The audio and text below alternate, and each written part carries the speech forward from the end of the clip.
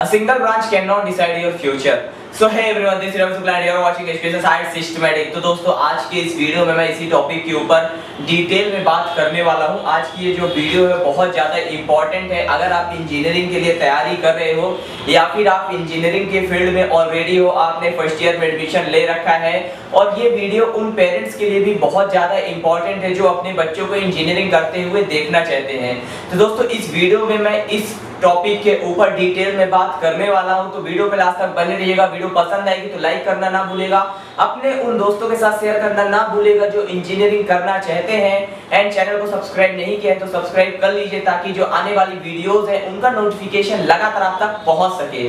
तो दोस्तों आज के इस वीडियो को शुरू करने से पहले मैं आपको इंजीनियरिंग की कुछ ब्रांचें गिनाना चाहता हूं, जिनमें से आपको कुछ ब्रांचों के नाम पता होंगे और बहुत सी ब्रांचें होंगी जिनके नाम नहीं पता होंगे।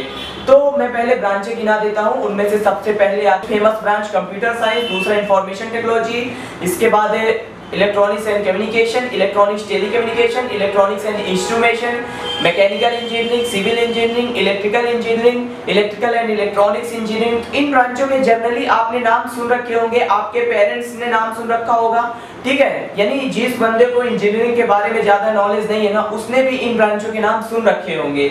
लेकिन अब जो आपको ब्रांचें बताने वाला हूं, उन ब्रांचों के नाम जनरली आपको ही नहीं पता होंगे। जो आप इंजीनियरिंग के बारे में थोड़ा बहुत जानते भी हैं, उनको भी इन ब्रांचों के नाम नहीं पता होंगे, जिनमें से बायोटेक होता है, बायोमेडिकल होता है, एग्रीकल्चर होता है, इसके बाद एरोनॉटिकल इंजीनियरिंग होता है, इसके बाद मेटलर्जी होता है, मेटलर्जी के बाद प्रोडक्शन इंजीनियरिंग होता है, इंडस्ट्रियल इंजीनियरिंग होता है, इंडस्ट्रियल एंड प्रोडक्शन होता है, और उसके साथ साथ माइनिंग होता है, टेक्सटाइल होता है, पेट्रोकेमिकल होता है, केमिकल होता है, बायोकेमिकल होता है। यानी बहुत सारी ब्रांचें हैं, बहुत सारी ऐसी ब्रांचें हैं जिनके बारे में आपको पता नहीं होगा। और जनरली स्टूडेंट क्या करते हैं ना कि एडमिशन लेते समय कॉलेज में इस बात का जरूर बहुत इस बात का ध्यान वो बहुत अच्छे तरीके से रखते हैं ना कि उनको इन ब्रांचों में एडमिशन ना मिले। जो ब्रांच मैंने अभी आपको बताई, बायोटेक, बायोमेडिकल वगैरह जिसमें आ रही थी, उन ब्रांचों में उनके एडमिशन ना मिले, ठीक है। वो उनसे इंजीनियरिंग नहीं करना चाहते हैं, वो चाहते हैं कि उनको कंप्यूटर साइंस मिल जाए, इंफॉर्मेशन टेक्नोलॉजी मिल जाए, इलेक्ट्रॉनिक्स कम्युनिकेशन मिल जाए, मैकेनिकल मिल जाए, सिविल मिल जाए, इलेक्ट्रिकल मिल जाए,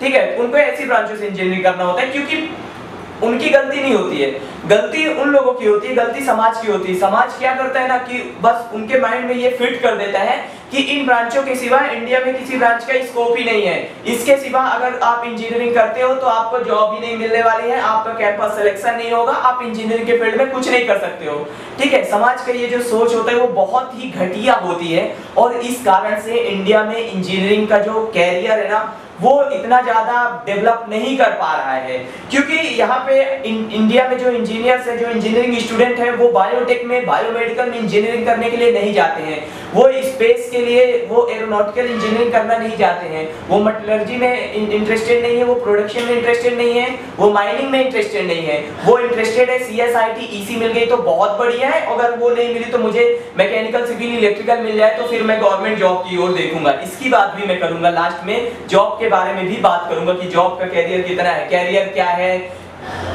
एक ग्रुप ए का, ग्रुप ए में मैंने यही कंप्यूटर साइंस वगैरह को रखा है, ग्रुप बी में मैंने बायोटेक और बायोमेडिकल वगैरह को रखा है, ठीक है।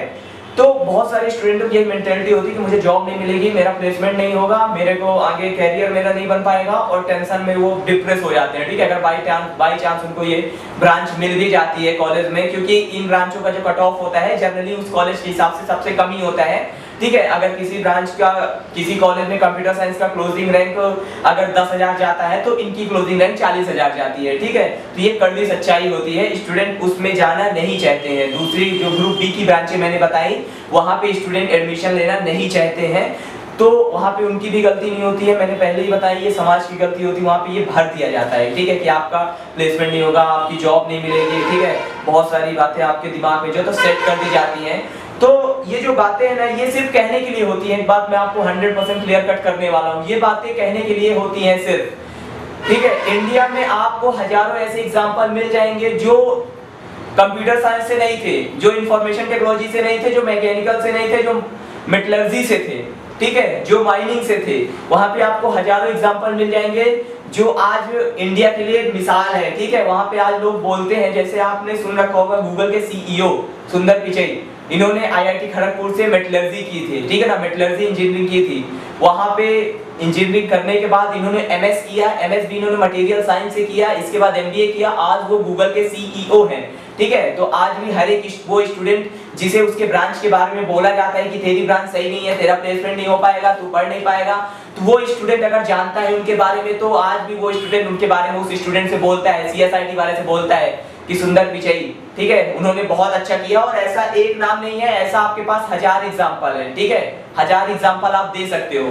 तो कोई भी ब्रांच खराब नहीं होती है, चाहे वो ग्रुप ए की ब्रांच हो या ग्रुप बी की ब्रांच हो, कोई भी ब्रांच खराब नहीं होती है। अगर आप स्कोप की बात करते हो तो जो ग्रुप ए की ब्रांचें हैं जिसमें CSIT, EC, mechanical, civil, electrical वगैरह आती हैं, वहां पे अगर आप जॉब ढूंढने जाते हो ना, तो वहां पे जो जॉब होती है वो तो बहुत होती है, नंबर ऑफ जॉब्स ज्यादा होती है। गवर्नमेंट सेक्टर में भी होता है, प्राइवेट सेक्टर में होता है, लेकिन वहां पे जो कंपटीशन होता है, जो भीड़ होती है ना, वो बहुत होती है, ठीक है। अगर आप कहीं पे इंजीनियरिंग के लिए अप्लाई करने जा रहे हो तो वहां पे अगर 15 स्टूडेंट है ना, तो उनमें से 12 स्टूडेंट आपको सीएसआईटी, ईसी के मिल जाएंगे अकेले, और उनमें से कुछ बचेंगे वो मैकेनिकल, सिविल, इलेक्ट्रिकल के निकल जाएंगे, ठीक है।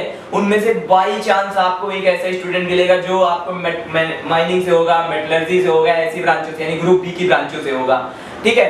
तो जो जॉब का क्राइटेरिया है वो तो आपको जॉब ग्रुप ए की ब्रांचों के लिए बहुत ज्यादा इंडिया में, ये बात सच है। लेकिन ये बात जितनी सच है उतनी आप झूठ भी बोल सकते हो, क्योंकि वहां पे जॉब तो ठीक है बहुत ज्यादा है, लेकिन जो कंपटीशन है उसका क्या करना है। यहाँ पे अगर आप इलेक्ट्रिकल से गेट देने जाते हो, आप मैकेनिकल से गेट देने जाते हो, आप सिविल से गेट देने जाते हो, तो यहाँ पे लाख से ऊपर स्टूडेंट अप्लाई करते हैं गेट एग्जाम के लिए, ठीक है। वहीं पे आप अगर प्रोडक्शन से गेट देने जाते हो तो वहां पे सिर्फ 4000 स्टूडेंट ही अप्लाई करते हैं गेट एग्जाम के लिए। तो वहां पे अगर सीटें कम है तो वहां पे कंपटीशन भी कम है, ठीक है। तो जो ब्रांचें होती हैं वो सब इक्वल होती हैं। एक बात अपने दिमाग से बिल्कुल हटा के रख देना कि अगर आपको किसी कॉलेज में सीएसआईटी, ईसी या फिर और कोई ब्रांच मिल जाती है, यानी ग्रुप ए की कोई भी ब्रांच मिल जाती, तो आप ग्रुप बी के ब्रांच वाले स्टूडेंटों को सोचो कि ये स्टूडेंट कुछ नहीं कर सकता है, वो स्टूडेंट भी बहुत कुछ कर सकता है। उस स्टूडेंट को भी बहुत सारी अपॉर्चुनिटी मिलेंगी उसके कैरियर में आगे बढ़ने के लिए, बस उसके ऊपर डिपेंड करता है कि वो उस अपॉर्चुनिटी को कैसे अपने ऊपर अप्लाई करता है, कैसे उस अपॉर्चुनिटी का लाभ उठाता है, बेनिफिट कैसे लेता है, ठीक है। अपॉर्चुनिटी सीएसआईटी, ईसी वाले को जितनी मिल रही है उतनी अपॉर्चुनिटी उस स्टूडेंट के पास भी है। तो आप अपने दिमाग से, स्पेशली जो इंजीनियरिंग के लिए सोच रहे हैं या इंजीनियरिंग के स्टूडेंट है या फिर पेरेंट्स मेरी इस वीडियो को देख रहे हैं, वो प्लीज अपने दिमाग से ये बात निकाल दो कि ब्रांच भी कोई बड़ी छोटी होती है।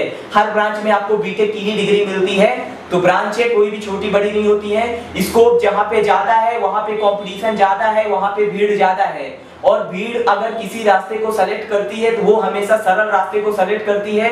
और हर बार ऐसा नहीं होता है कि भीड़ ने जिस रास्ते को सेलेक्ट किया है वो आपको सफलता की ओर ले जाए, वो आपके कैरियर को सक्सेसफुल बनाए, ठीक है।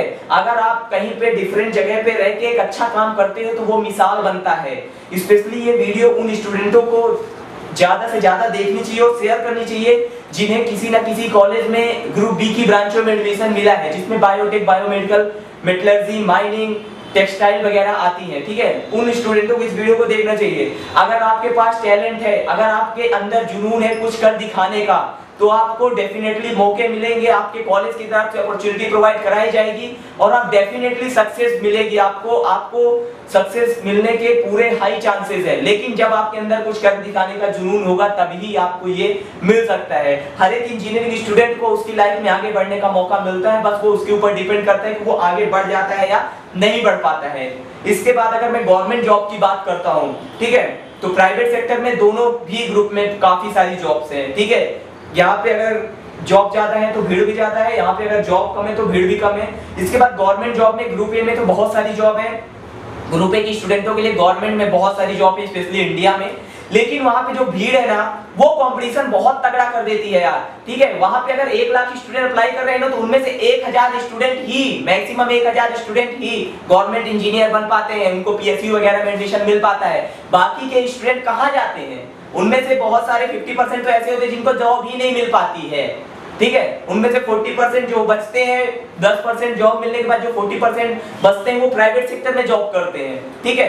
तो जहां पे भीड़ ज्यादा है वहां पे कंपटीशन ज्यादा है। अगर आपके पास यहाँ पे भीड़ नहीं है, ग्रुप बी में भीड़ नहीं है, तो वहां पे कंपटीशन भी कम है। हो सकता है कि वहां पे गवर्नमेंट सेक्टर में जॉब कम हो, ठीक है। तो आपके पास एक ऑप्शन तो रह नहीं जाता है कि आपको इंजीनियरिंग में अगर आपको ग्रुप बी में एडमिशन मिल गया तो आपको गवर्नमेंट सेक्टर में ही अगर जॉब करनी है, तो फिर आप दूसरे एग्जाम होते हैं, कॉम्पिटिटिव एग्जाम होते हैं, यूपीएससी होता है, पीएससी होता है, ठीक है, एसएससी होता है, कैट वगैरह होते हैं, वहां पे आप जाके वहां से भी आप एक अच्छी जॉब ले सकते हो, ठीक है। तो अगर आप ग्रुप बी में हो, तो अगर आप गवर्नमेंट जॉब के लिए देख रहे हो तो फिर आप कंपटीशन के लिए जाओ, अगर आप प्राइवेट जॉब के लिए देख रहे हो तो आप बहुत मन लगा के मेहनत करो यार, दिल में जुनून रख के, दिल में आग जला के मेहनत करो ना। मैं 100% श्योर हूं कि आपको डेफिनेटली सक्सेस मिलेगी आपके लाइफ में, आप अनसक्सेसफुल नहीं रहने वाले हो। जॉब्स होती हैं वो हर एक सेक्टर में होती हैं, ठीक है, ग्रुप ए में भी होती है, ग्रुप बी में भी होती है, बस थोड़ा सा फर्क होता है कि ग्रुप ए में गवर्नमेंट जॉब ज्यादा है लेकिन वहाँ पे भीड़ ज्यादा है, मैं कई बार रिपीट कर चुका हूँ। ग्रुप बी में जॉब्स कम है तो वहाँ पे भीड़ भी कम है, वहाँ पे कॉम्पिटिशन भी कम है, ठीक है।